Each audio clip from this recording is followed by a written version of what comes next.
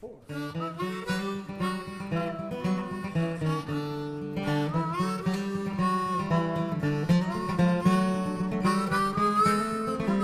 Welcome to WNL Sports Weekly. I'm your host, Jeremy Franklin.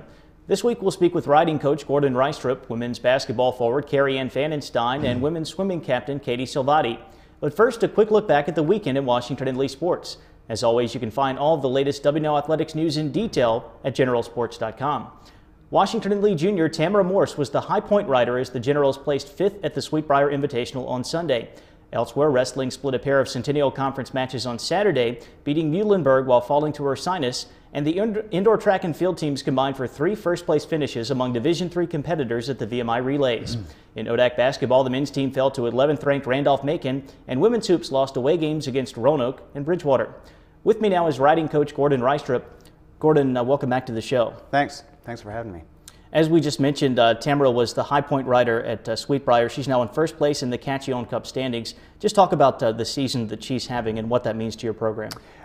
It's again, we're picking up a little bit where we left off last season. She finished 2nd in the Cacchione, went down to the last class at the last horse show last year, so we're glad she's back in form and back at the top of the heap. She's actually tied for first right now.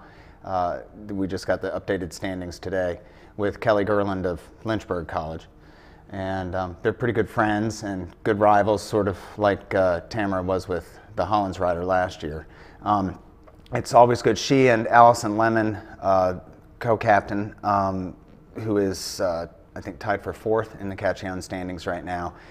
You know, with the two of them being team leaders, they both come from backgrounds in barns where it was a team atmosphere, everybody rooting everybody else on, and they set a good tone for the team with their performances, since usually the horse shows start off with that open division. You know, it sort of sets the tone for the rest of the day. Looking back at the fall as well as the events that you've had here in February, how would you evaluate the WNL season? I think we're off to a good start this winter. We are still currently in 5th place behind Sweetbriar, Hollins, Bridgewater, and Lynchburg College, all which could be considered riding schools. And we are strong throughout the levels. We have some very good strength in the intermediate division, as well as some upcoming strength in the novice division. So it looks good as we head to Bridgewater this weekend. We're hoping we'll pick up another high point rider title, maybe a reserve as well, like we did last year at that horse show. And then Hollins and UVA wrap us up the following weekend. And hopefully we're trying out a couple new riders and see. UVA is a point rider only show, so you only get 1 rider per class, and we're going to really try to choose our strongest setup for that last match. What can the Generals accomplish at the ODAC Championship in April, as well as at the upcoming IHSA regionals and zones? Regionals, Molly Roundtree, who is a sophomore in the intermediate division, could be very close to qualifying out. I will try to hold her this year and let her qualify out into the open division at the beginning of next year. Tamara and Allison both have a good shot at qualifying, both over fences and on the flat for regionals. Then for ODACs, we have a pretty solid set of 5-6 riders that we can choose from, as well as I need to round out our field of horses.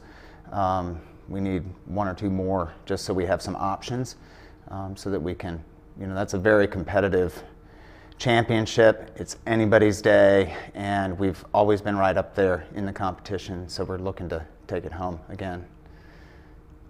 Gordon, thanks for being here, and good luck at Bridgewater this weekend. Thanks for having me. I'm joined now by Katie Salvati, junior swimming captain from Roselle Park, New Jersey. Katie, welcome to the show. Thanks, Jeremy. It's great to be here. The ODAC Championship is this weekend. It's at the brand new Christiansburg Aquatic Center. Could you tell us a bit about the venue? I personally have not swam in there yet, but I can tell you that some of the men were there last weekend at a Virginia Tech Invitational, and they said that the pool is fantastic, and it's a fast pool. It's a great facility, and I'm really excited to swim in it.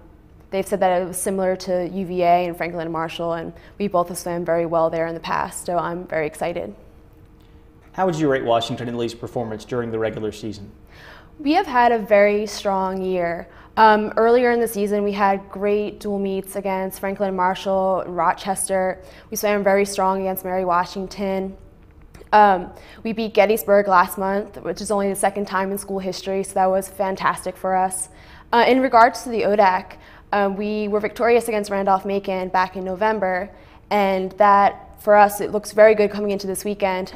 There will be a lot of tight races between the sprint freestylers and the breaststrokers, and especially in some of the relays, but I am so excited to watch those races and get up and cheer for my team.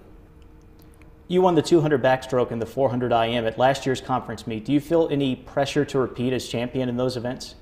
I don't feel any pressure, but I can say that I'm a little nervous, but I'm so excited to compete. Moreover, I'm just so excited to see everybody else get up and race. We've trained so hard this year, and I am just excited to be pushed by my fellow competitors and my fellow teammates. What's the team's mindset as you prepare for this weekend? Going into this weekend, we're basically just trying to get mostly mentally prepared. We've done all the physical hard work throughout the entire year. We have accomplished so much great training, and right now the team is getting mentally prepared and just fine-tuning any starts, turns, finishes, just little minor details to help people swim extremely fast. Katie, thanks for joining us. Good luck down in Christiansburg this weekend. Thank you, Jeremy. I'm joined now by Kari Ann Pfannenstein, junior basketball forward from Littleton, Colorado. Kari Ann, welcome to the show. Thank you, Jeremy. Thanks for having me. Generals beat Randolph-Macon 67-58 Tuesday night at the Warner Center, the second league loss for Macon. Now, what does that victory mean for Washington Lee? You know, I think it just really showed what we can do as a team when everyone's together and healthy and feeling good, and just kind of gave us an extra step of confidence going into the next games. So, how did you end up coming across the country from Colorado to Virginia to play basketball at WNL? Well, after I had decided I wanted to play Division III basketball, I went through the Princeton Review book and looked at the list of top 10 liberal arts schools, and I sent a letter and a video to each of the coaches. I heard back from Coach King and visited here my senior year of high school. I had Ollie Long as a host, and I just fell in love. So. Washington Lee wraps up the regular season with 4 games away from home. What will the Generals need to do to fare well in this contest? You know, I just think we really need to stay focused and take each game as it comes. You know, in this league it's really tough. Anyone can win on any given night. And I think we just need to stay focused on the game at hand and keep pushing through. What kind of expectations do you have for the ODAC tournament? It's tough to have some expectations because so much is out of our control as far as ODAC goes, but I think we wished our standings would have been a little higher. We had, you know, high expectations for ourselves, but I think going in we feel really confident, especially after the Macon win, and we have the best hopes. So, Kari Ann, thanks for being here. Good luck the rest of the way. Oh, thank you.